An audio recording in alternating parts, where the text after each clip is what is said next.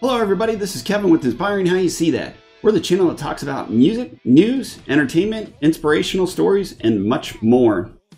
So we've had a lot of feedback about some helpful tips that we do periodically too, a little bit different from our interviews and music side of things. And we always like to help all you YouTubers and also editors out there with some of the things that we run into and some of the things that we find that are easier within editing.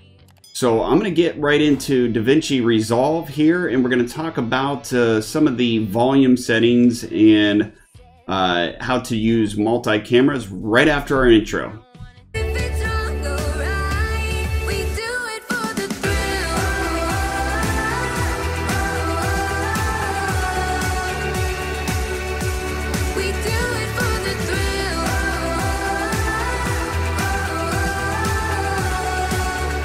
Okay, we're back. So we're on Davinci Resolve here, and as you see, this was an interview that Brian did with Reality Suite, and we had 2 cameras. Sometimes we have 2, 3, 4 cameras, depending upon the location and the settings, and sometimes we may use 1. And we'll get into a little bit of those helpful tips maybe later on.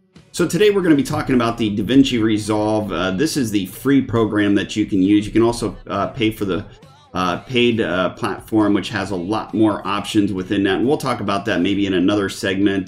Just let us know in the comments if there's something that we can help you out with, not only with Davinci Resolve, maybe OBS, anything like that out there. And we have always appreciated all the other YouTubers out there that have helped us in the past too as well. So we're kind of passing on a little bit of that information to you.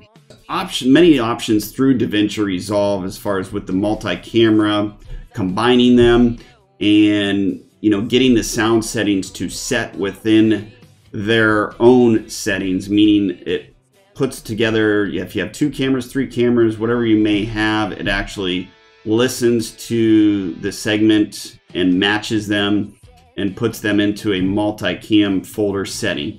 Now, we can talk about that and show you some of that in a later video, but right now we're going to talk about some of the easiest things, and I wanted to get into the easiest setting as far as how to set it without doing that. So let's start. You see here on the page that I have open, there's actually 2 cameras within this interview.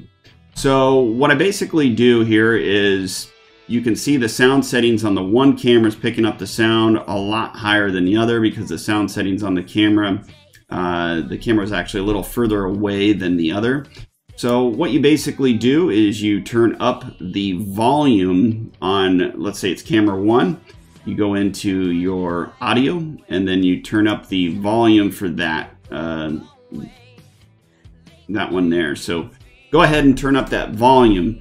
So what you want to do is you want to look at the EQ lines, match them up to the other one that's above your camera. Let's say it's camera 2 or main camera, like it says here, main camera. So you match up your EQs and you put them together. So you'll move over the one, get that set to where you see that the sound settings, as you see the bars are almost exactly where they need to be. Now in Davinci, which is really nice, is you can actually zoom in very, very in depth as far as with the EQ, so you can zoom in pretty far. So if there's something you can't see, I'll show you that. So we'll zoom in here. Now we have zoomed in, and you can see it's kind of hard to show you here with the recording on split screens, because usually when I use Davinci Resolve I have 2 screens showing, but I wanted to try to make this as simple for you guys here.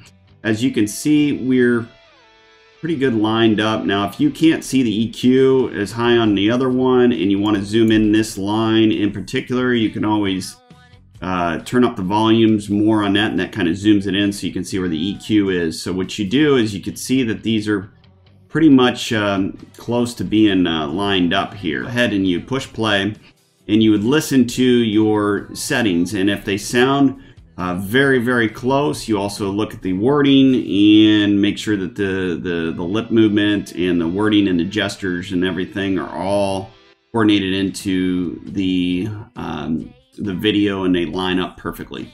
So that's a pretty easy setting, pretty quick to do. I actually don't prefer doing the multicam. It seems to be whenever you get into that, and that, like I said, we'll show you that in a different video. Some of you may like to use the multicam combination in Davinci. You can tell us, you know, what you think. Maybe there's something that that you like better or you'd like to see, and we can kind of try to help you out with that. And that's what we like to do here on you know, Inspiring How You See That, is not only we do inspirational stories through the music, the news, and the entertainment, but we also like to help out on little things like this. And, you know, we know there's a lot of editors out there, and we got a lot of feedback with our other helpful tips video. So again, if you like this video, make sure you hit the like button and also subscribe.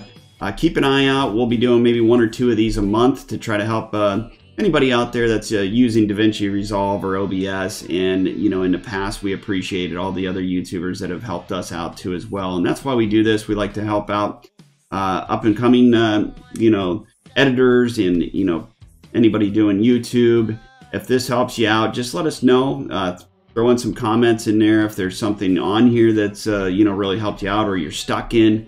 Maybe we'll do another video. There's so much with Davinci Resolve that they have to offer there, and we can always try to help you guys out there. Some of the things, you know, we find that work easier, and you may find that you know, a totally different procedure may help you better. But these are some of the things that you know, have helped us quickly through interview editing if there's multi-cameras. So again, we thank you for stopping by, and we'll see you next time.